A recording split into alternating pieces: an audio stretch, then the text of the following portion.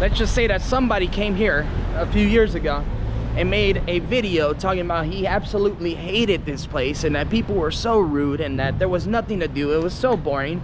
And man, those kind of videos ruin tourism in countries.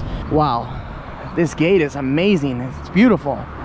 The dart driver last night, super friendly guy too. He lived in Melbourne, Australia for so many years, but he came back here because he says he loves his home so much. There's one of the most iconic mosques right in front of us. I'm not sure exactly what it's called. I'll learn all this information as time goes on. What's up, everybody? Welcome back to another beautiful country. I'm in the country of Brunei. I actually arrived here last night and the weather hasn't been exactly what I was expecting. It's been raining non-stop.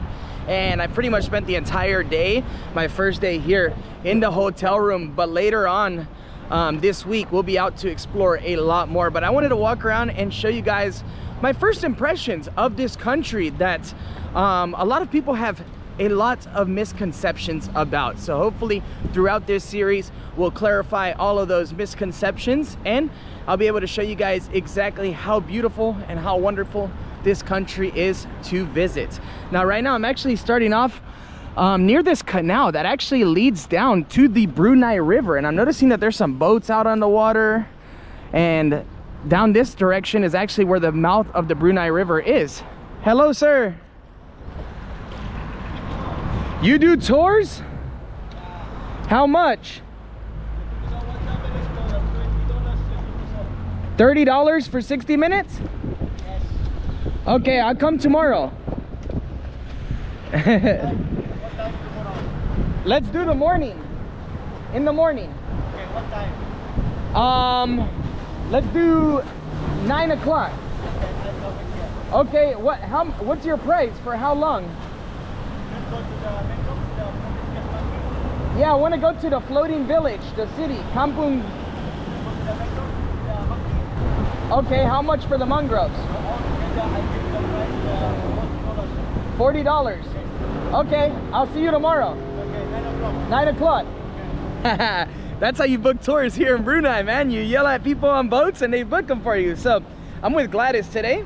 Hello. She's not the biggest fan of the rain right now. She wishes we had an umbrella. We might have to buy one because I think we're not going to be in for good luck the rest of this trip. I'll see you tomorrow, 9 o'clock.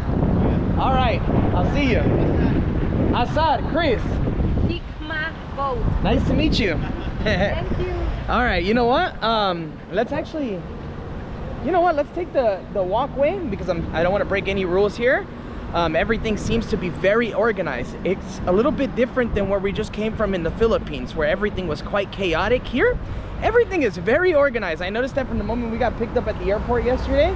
Actually, I got some funny stories to talk to you guys about my arrival and how we actually made it to the hotel. But from the moment we arrived, man, everything is so clean here, so organized. It really doesn't feel like I'm in Southeast Asia anymore. Now, for those of you guys who geographically don't know where we are, Brunei is actually located on the Borneo Island, the island of Borneo, which is actually shared with Malaysia, and I believe, don't quote me on this, I'm not big on my geography, but I believe it's also shared slightly with Indonesia as well. But we're on the island of Borneo. Brunei is located on the north of the island, and it's actually a very tiny country. You could actually drive all the way across to the borders of Malaysia within an hour's time. And man, I've noticed right away from the moment we've arrived that there are a lot of Malaysian people here in Brunei, and that is because, well, yesterday as soon as I checked in, got through immigration, one guy in line was like, yo, Chris, man, what's up, dude? I watch all of your Malaysia series. And I was like, no way, this isn't real, man. YouTube's an incredible place. Like, it connects the whole world.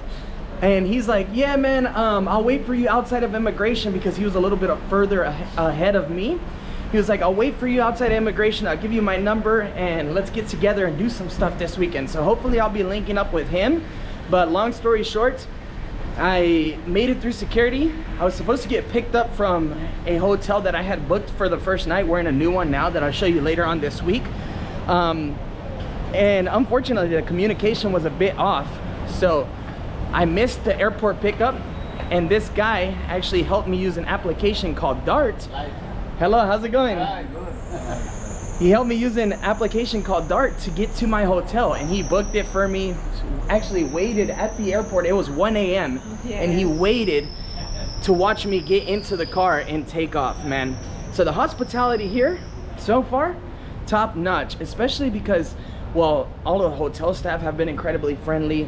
The people that we've interacted on the streets, everybody says hi, hello. It's awesome. Reminds me very much of Malaysia, and you guys know how much I love Malaysia. So this here is like the downtown area, and yeah, I'm not sure what's going on down here. I haven't really walked too much, but there is a lot of restaurants. I've noticed some like small little roti canai stands, which we definitely have to try. There's also a bunch of barber shops, tailors here. Oh, a coffee shop. A coffee shop. That looks Hell good. yeah. Coffee shop. Hey, that looks Rustic. nice.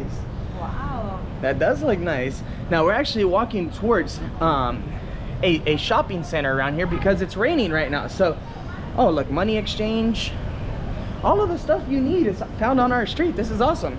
But yeah, we're heading down to the shopping center right now because in the rain, well, you never really want to do much. Who likes doing stuff in the rain? The rain sucks. Especially when you're out trying to make videos. It's terrible. It's like your worst enemy. But we're gonna make the most out of it. And hopefully it doesn't stick around like this the rest of the trip. Now, you guys that were watching the Philippines series, which you probably didn't see, actually you didn't see at all, is Manila. And you're probably like, why, Chris? Why didn't you film in Manila? Well, Gladys, why don't you explain why we didn't film in Manila? Rain. The rain.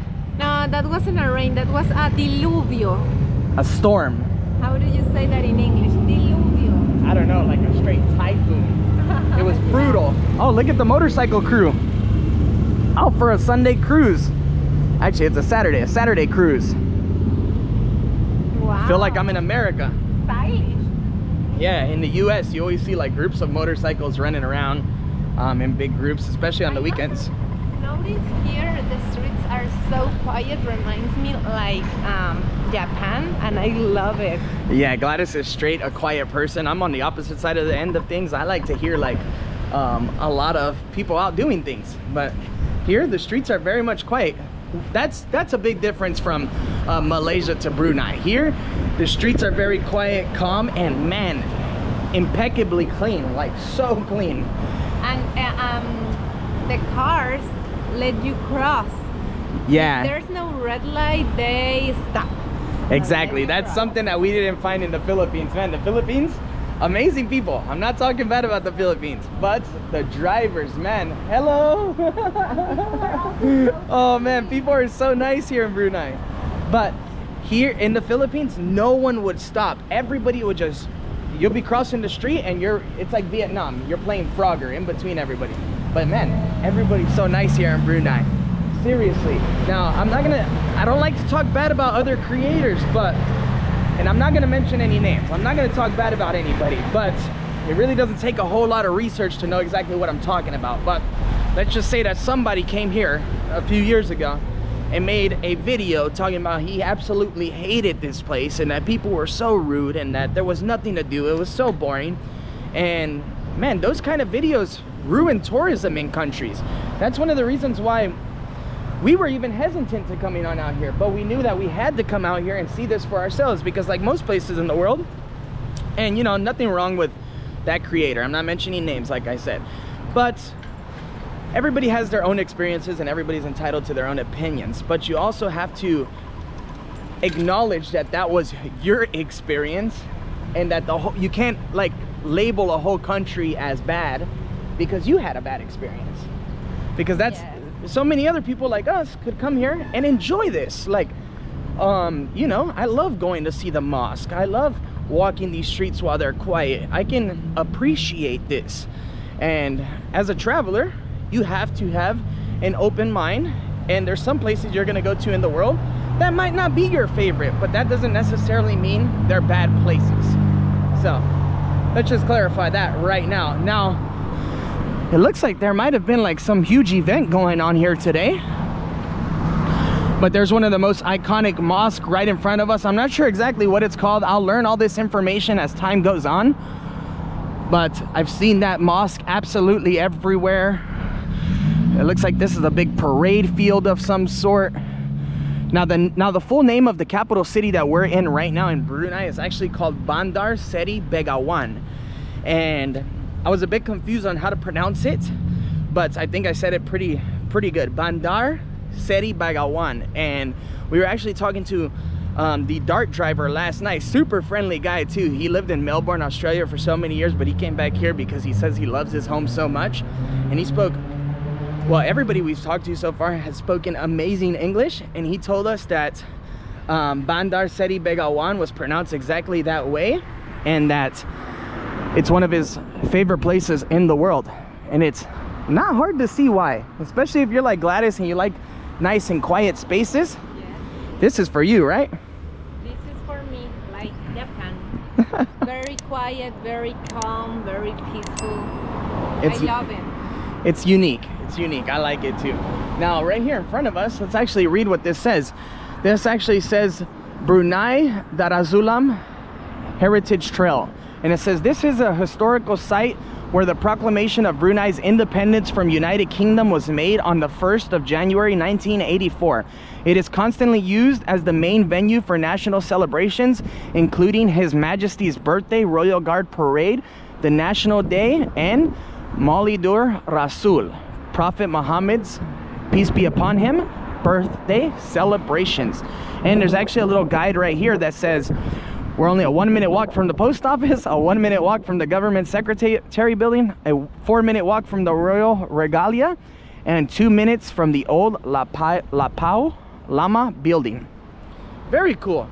And there are a few tourists walking around. I've noticed a lot of backpackers here. So, great place to come spend a few days. Now, this is our first day, so I don't know exactly how we're gonna lay out our itinerary, but if it keeps raining, we're gonna have to make some serious modifications. But hopefully it doesn't continue to rain, because I want to see a lot more, and I want to do a lot more.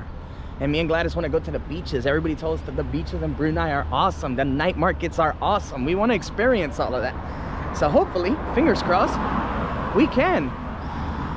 Wow, this gate is amazing. It's beautiful.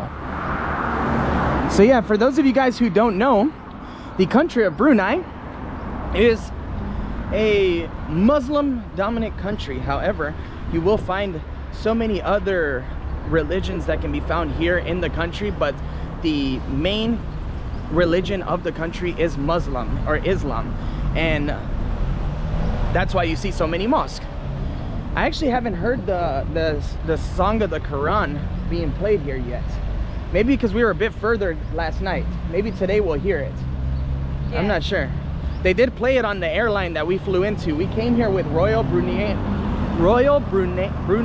Airlines, and let me just tell you guys, that was one of the best airline experiences that we've had in a long time. The plane was so clean, staff was so nice, and the airplane was empty.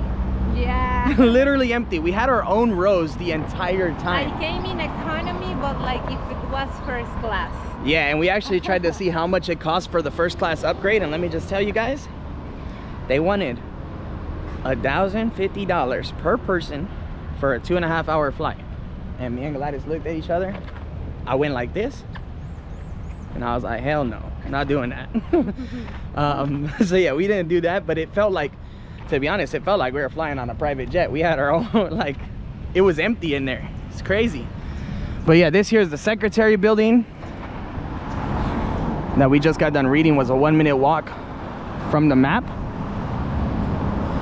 I also love how there's the Brunei flag absolutely everywhere. The Brunei flag in every direction. Very patriotic country. Now, here, I'll make another video telling you guys some fun facts. Man, look at the motorcycle guys waving. It's sick. Hello. I think here they love tourists. Yeah, I think Brunei might be the friendliest country in Southeast Asia, man. I actually had a lot of people reach out and tell me that they want to give me tours as well, but man, we booked these flights extremely last minute. We really didn't have alright, I'm not gonna say we. Chris here is a sporadic person. I never can make up my mind on what I want to do, and we literally booked these flights like 2 days before coming on out here. So all of the contacts that I had made on Instagram, now everybody's extremely busy because I waited last minute. But that's just the way things go, I guess. But yeah, let me know what you guys think of this city so far. Let me know what your first impressions are. Look at how green everything is, how clean it is. Oh, they're passing by again. Yeah, it's definitely a motorcycle Saturday. Love it. Love it. Hey friend, don't you have a spot for me? You trying to go on a motorcycle? Yeah. Gladys is trying to leave me to go on a motorcycle. Come on now. Both. For both of us. I'm down with that. So this here is the other building that actually was on the guide over at the parade field. This is the old Lapau Lama building. So I'm guessing it's this one here in front of us? Or is it this one? No, I think it's that one because it says it was constructed with the colonial architectural concept. Oh, okay. So yeah, let me just read you a little bit about this building then. It says that this distinctive heritage building was constructed in 1951 with the colonial architectural concept. On the 29th September 1959, the old Lapau building was the venue for the proclamation of the Brunei written constitution of 1959, which served as a self-governance declaration to the state of Brunei. Oh, cool. So this is where I guess the Declaration of Independence was written. That's awesome. Very historical place. And then it says here that in 2006, this building was gazetted. Should have stayed in school. Should have stayed in school. I'm a YouTuber, guys. Not a teacher. Not a teacher.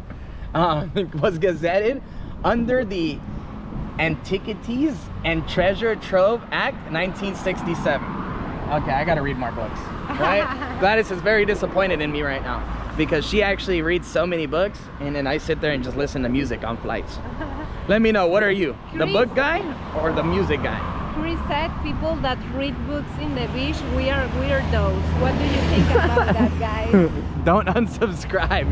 Don't unsubscribe. Come on now. And last night in the plane, we were watching a video about luxury boat or huge ship that takes you from London to USA, and there's a library, huge library, and it's a big deal that the passengers go to read books and see the ocean.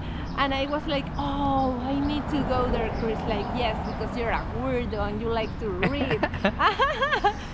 What do you think, guys? Come on, man. Do you like to read or no? Let me know in the comments. No, to be fair, I like reading books too. I just don't do it often. And a book takes me, oh man, I got all kinds of raindrops and sweats, like a mix of both coming down my face. So I'm not picking my nose, all right, guys? I already know the comments coming.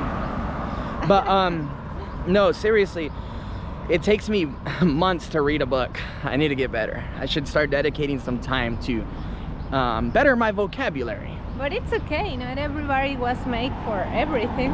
Yeah, true. There's things you like, there's others that you don't like. I like reading, I don't like to listen to music. Chris put music every day if he can. Even in the morning, I wake up to music. Silent. Yeah. Oh man, I just realized we walked right in front of the Lapau building and I didn't show you anything. But it's beautiful, guys. It's very nice. And then this here is the Royal Regalia building. The main entrance. Man, it's cool that this city is like so small that if you're in the city center, you can walk around and see all of the iconic sites, even in the rain. And it's not like, it's not terrible. It's super nice. I wonder why the number 77 is around. It's because of the Majesty birthday. Oh, yes. Turned on 77 years. The Sultan turned 77 years old this year. So, turned on. He turned 77 years old this year. Now, the Sultan, everybody refers to him here, I believe, as His Majesty. It's the respectful way to refer to the leader. But the Sultan here, he's actually one of the richest men in the world. And man, we read a lot about him and it's crazy. Can you imagine this guy like is so rich that he has a commercial streamliner jet that he actually flies himself when he goes from one country to the next, or even on vacation. He has like a fleet of like 400 Rolls Royces, a fleet of his own Ferraris. What did you read about a gold Rolls Royce? Oh yeah, he has a gold Rolls Royce. I saw a picture he on the Rolls Royce in a parade or something. Wow. It's on Google. Well, they say a lot of things in Google. We don't know if they're facts, you know, but that's what they say. But either way, he has a sick car collection we all want to have. And there's no doubt Google can't even say that this is not true. Dude has a lot of money. So yeah, very wealthy man. And from what I've been told, it's just like any other place in the world. There's plenty of people that admire and love him, and there's also others who are not a big fan, which is okay. That's what politics is about. There's people that like certain politicians, and there's others that don't. But I'm not getting into politics because I don't know too much, and I'm not going to talk about the current situation in Brunei because I don't know nothing about it, to be honest with you guys. I'm just a tourist coming, admiring the people, talking to the people, and of course doing a little bit of sightseeing in between, man. I've wanted to come here for a very long time, especially since I finished up my Malaysia trip. Everybody told me when I was in Malaysia, you have to come to Brunei, and now I see why. The place is gorgeous, it's beautiful, people are nice, it's friendly, it's a welcoming place. I love it here already. So yeah, with that being said, it looks like there's a little market here in front. I have a feeling we're gonna be getting into some quite interesting things this week, guys. It's gonna be fun. Now, I'm not gonna lie, I really wish this rain would go away. That'd make everything a whole lot more enjoyable, but we gotta make the most out of our trip, and even if we walk around and get a little soaked, it's not a big deal. And you know what? If it stays like this is bearable. If it's like, oh man, what we experienced in Manila, where it was like somebody was standing over you with a bucket of water and just dumping it, then we really won't be able to get much done. But yeah, guys, let me know what you guys think of my first impressions here in Brunei. Overall, I'm very excited to be here. It's, as I mentioned many of times, it's very clean. The people are super friendly already. It's a very welcoming place, and to be honest, it's very nice to be walking around right now in silence, especially. And you know what, I think this is why this country makes a great spot if you're traveling around Southeast Asia. Even if you come from our favorite place in the world like Thailand, it's nice to come to a place like this and just relax and not hear horns or have tuk-tuk drivers trying to get you inside of the tuk-tuk, or people trying to sell you tours all the time. This is nice. It's such a welcoming vibe, and we even got to meet a homie with the boat that I'm gonna go out on a tour with tomorrow. So look forward to that video as well. That's gonna be some good fun. And yeah, for now, I'll see you guys again soon for another adventure from here in Brunei. Thank you so much, Gladys. Now Gladys is actually filming some videos here as well, so go and check out her channel. Her channel's Sayada Travels. I'll leave it linked down below. Check it out and show her some love, because we're both gonna be pouring our heart out into these videos. We love sharing with you guys our experiences, and we want to give you guys an honest experience as we do make our way around the world. Because as I mentioned, there's some people that have come here and made some absolutely terrible videos and said that it's extremely boring. Well, don't come here then. I don't know what to tell you. Like, some places are just very chill. All right, guys, with that being said, see you guys on the next one.